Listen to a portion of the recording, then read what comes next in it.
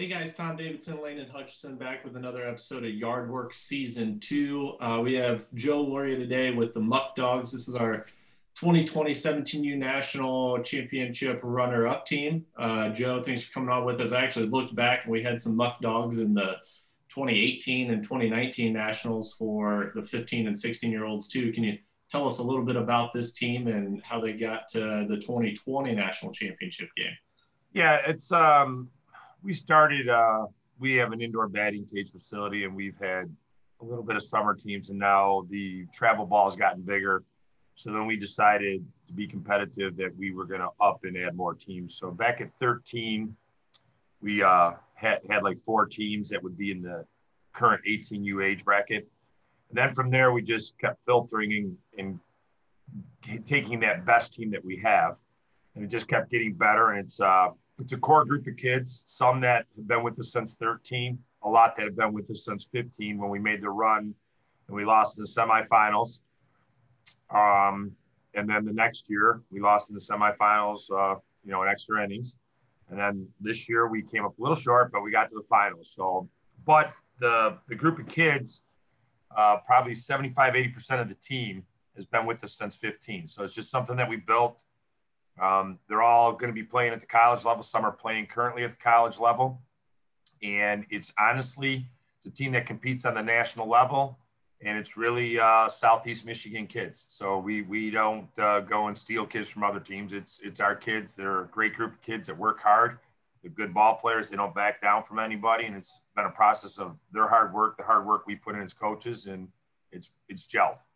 Yeah, so the 2020 17 teams, I know we saw you guys 3 or 4 times and you did well pretty much across the board, but for that 17U National, I think you guys were 4-0 in pool play, and then, I mean, you ran through a couple of pretty good teams, even with Midland during bracket play.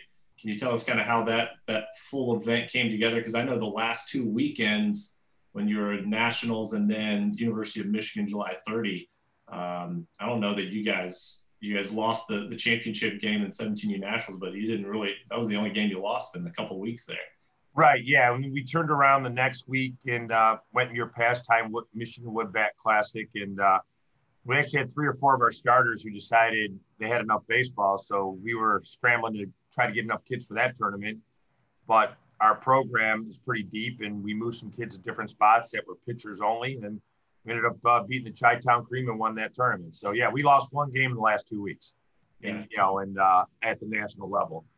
So it's a testament to the kids. We've had a lot of them that, they came through. They don't back down from anybody. The Midland Braves, bringing them up. Been doing this a long time. That team was there to win the national championship. They were loaded. Their pitcher's going to Kentucky. Their first baseman's going to Tennessee. We got kids going to some junior colleges, some NAIA schools. We're small college kids, but it's baseball. Baseball is different than football. And they came out with the kid going to Kentucky and the other kid that's going to Tennessee, and somehow in extra innings we beat them. We pulled it out, we got down, and then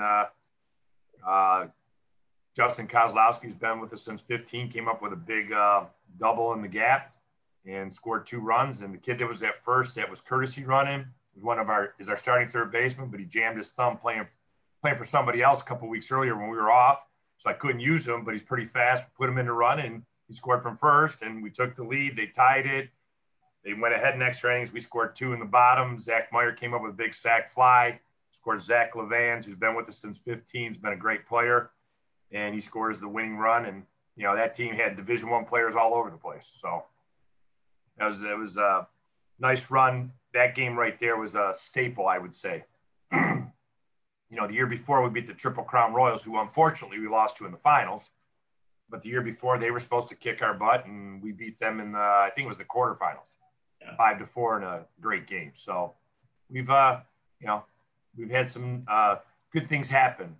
These, like I said, these kids have pretty much been together. So tell us a little bit about your program and the history of it a little bit, where you're located, the kids you have, and you've said that you've had basically the same team for 3 years going.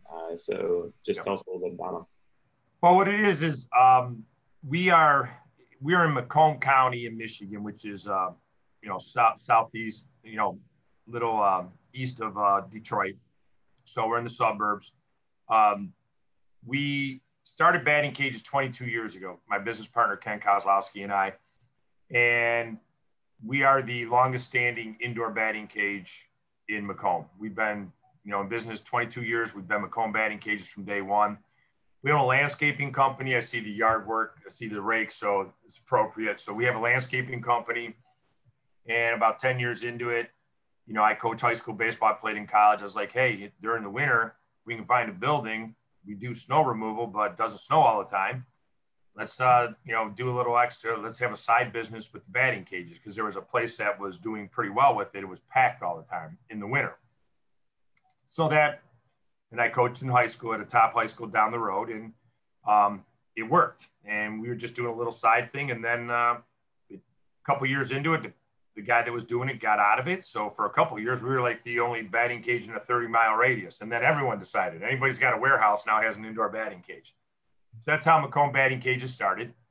And, then we got into the lessons and teams coming in. We had a little bit of Fed ball. Our first Fed team, when my son was 11 years old, I started a Fed team after the Little League at 9 and 10 Little League stuff. Then we went to a Fed team, but we never promoted it. We just had a team or two, not too many. And then the business changed. And then everybody who, even if they have never played before, decided to get a building and get a logo and team name and have 20 teams. And, we're like, wait a second, we've been doing this longer than anybody. So we're going to have to jump into, the summer baseball market and get our own teams and get more of them. And that's what we did. And that's how it's evolved to, where we've gotten with the program. Yeah, that's that kind of expansion of youth sports and baseball that we've seen, where some people think it's now watered down, but I truly think it's just providing more opportunities for these guys to play, whether it's in a league format or in the tournaments and things like that. I think it's great. Yeah, I think what's happened in Michigan, when I was growing up, it was Little League. There was no, I didn't even, Fed ball, there was like four teams, but Fed ball was only for like 15 through 18 years old at most. I played in a league called the Adre League when I was in college, which was a top-notch league up here in Michigan. And over time, it evolved where Fed ball then started getting really popular with 15 through 18. Then it moved down to the 13, 14, and now it's down to like 7 years old, 8 years old. It's crazy. So, and the kids that are serious about baseball, the pastime tournaments and some of the other organizations, that are out there have tournaments. You need to go to, like, your, pastime tournaments are very competitive, very well run. You need to go to those tournaments. If you want to test your kids and play against the best of the best, that's what you do. Yeah. What would you say your coaching philosophy is, Coach? Again, you've had these kids for a long time. What separates you from the Midlands and whatnot? You're not recruiting those kids. You're getting those local kids. So when it comes down to it, what's your bones? Myself personally, I was lucky to be on a state championship team in high school, played for a legendary coach in Michigan, played in college, and it went well. Even though I might have been lazy in practice at times, I was always cerebral behind the scenes, seeing things that went on, and went into coaching. And I'm going to tell you how it is. So my players respond. I can be intense. I can get on them, but they know I love them. And so it's how I am. I don't care who you are. I'll move you from first in the order to 10th. An example, our team last year in the World Series, the kid that was hitting first is at Davenport College, Michael Cowdrey. Kid is batting second, Zach Levans, who's at Kellogg Community College right now. Both of them started struggling being a year without a high school season because of COVID, right? And they were struggling. I got these kids that are college players. They're top players at their high schools. There's no high school season. Well, I had moved them down to like 8, 9, and even 10 in the order with the extra hitter. And I was moving the lineup around. So my philosophy is, you got to continue to prove yourself and continue to do it. And the kids respond to that. They know that I'm going to get on them, but they know that nobody's going to outwork us. My staff, my business partner works his butt off.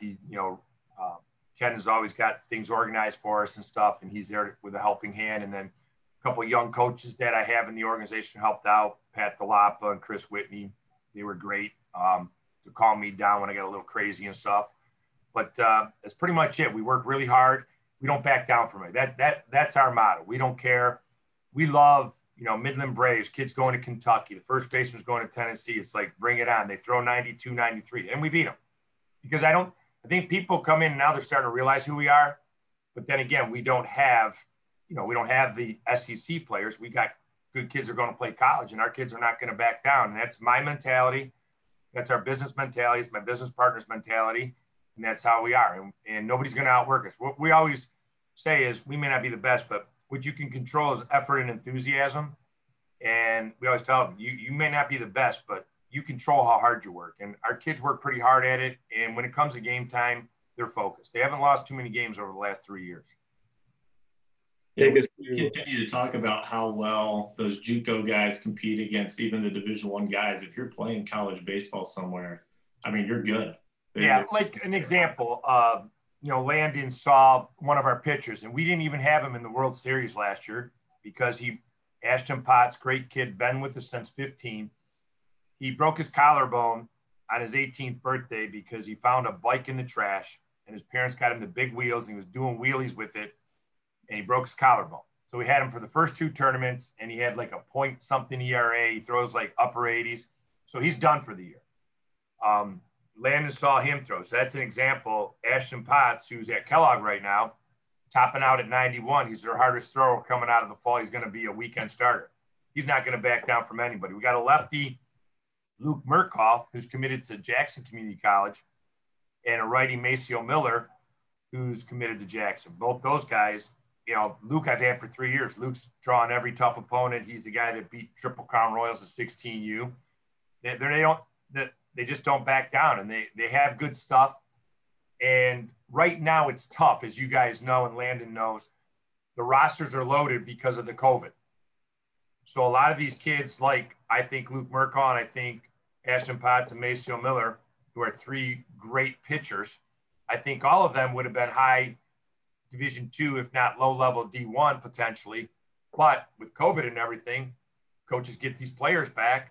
So you got to look at smaller schools, or you got to look at the junior college route.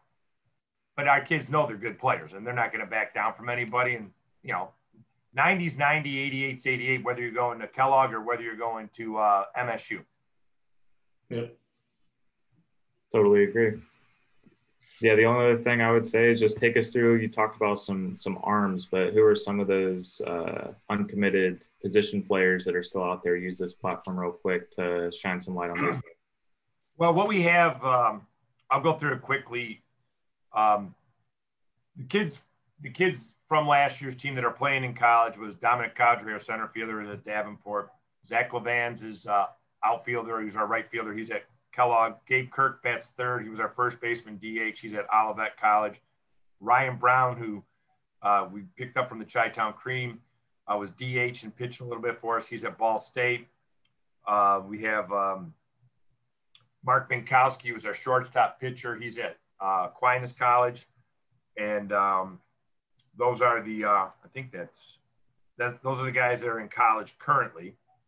And then we got a bunch of other guys now that are heading down and Ashton Potts is at Kellogg. So those guys are all in college right now. I think 3 or 4 are coming back, some, depending on their college coach situation.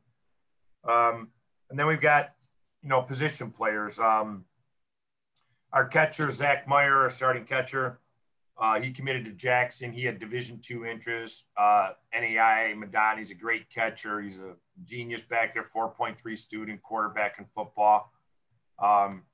He's committed. But then we've got some other players right now that have a lot of interest. They just haven't committed yet. We've got, we talked about Maceo Miller, who's got a great arm. He's already committed. But we got a kid, Harry Crane, who's like a 4.1 student at University of Detroit Jesuit. He's got a lot of D3 interest, real 6'4", lanky kid. We got a catcher, third baseman, Dylan Pawinski, who usually starts at third base for us. He's getting a lot of interest from JUCO, NAIA schools. And then we got a kid, Jason Higgins, who's been with us for 3 years. Real good arm. We just got to get him more off the mound, but he comes through in any situation for us. And it doesn't matter. We start him, we relieve him. He's always been there for us. We put him in the outfield. He's just one of those kids that accepts his role, and hopefully we can get him going as a pitcher in college. Then Justin Kozlowski has been with us since 15, my business partner's son. He played second base for us, a little bit of third, a little bit of first, pitches at times. He's getting NAIA interest, hits the ball really hard, got some pop, just hard-nosed, you know. Got a bunch of kids that don't back down. Luke Murkaw, I mentioned him, the left-handed pitcher. We had a kid, Andrew Janikowski, who filled a great role. He's not with us anymore this year. He went to someone else. He's from the other side of town. Did a great job for us, played first, DH pitch, did whatever, you know, accepted his role because he didn't play as much as some of the other guys. So that's, you know, we had Larry Smayfield, who I don't know if he's playing with us this year. He was with us for 3 years. He's been one of our best players. I don't know if he's going to, I don't know, you know, he's got interest in football too, so I don't know if he's going to play summer baseball again. But, you know, Lawrence did a great job for us for 3 years. Played short, outfield, pitch, whatever we needed him to do. Great athlete, never been thrown out in 3 years, stealing bases for us. And hopefully maybe he'll come play with us a little bit this year, but he's a big part of our success when he came over at 15. He helped us turn the corner. And he's getting interest from, like, I know Jackson Community College, some other community, Kellogg, and some other ones have interest in Lawrence, but I don't know what he's going to do, you know, because I don't even know if he's playing baseball in the summer. But he's definitely a kid that if he wants to pursue it, will definitely play at the next level, you know, play somewhere in college. Well, Coach, appreciate you coming on with us. I know as you continue to get to those semifinals and finals for our national championships every year, when we go back and set the schedule for the next year, we have to try to make it a little more difficult. I know when we see some of those big names out there, whether it's the Midlands or Razorbacks, those kind of guys, we try to make sure they've got 1 or 2 games in pool play that just make them think a little bit. So we'll probably have to throw another couple guys in there actually to see how we can help improve the competition level during that pool play side. But look forward to seeing you guys this coming year. And again, 2020 17U National Championship runner-ups. You know, I really appreciate you coming on with us. Yeah, and I appreciate it. Hopefully this year we can win it, and we'll take the Razorbacks or the Midland Braves. We'll take it. I mean, we may not win, but they're gonna know they're in for a game if they're playing us. And I think that you guys know who we are, and I'm sure the teams out there know who we are. So hopefully, you know, we'll get there this year. Hopefully we'll win it all, and then we can talk next year about how we went semifinal, final, and then won it all. There you go. I appreciate you, Coach. All right, thank you. Thanks, good.